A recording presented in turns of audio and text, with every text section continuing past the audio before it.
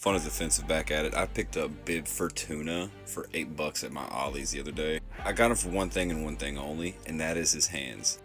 I'm using these hands for a custom to a figure that has never been made by any company, will never be made by any company, but anybody who knows a movie called Brain Scan knows what I'm talking about. These hands are perfect.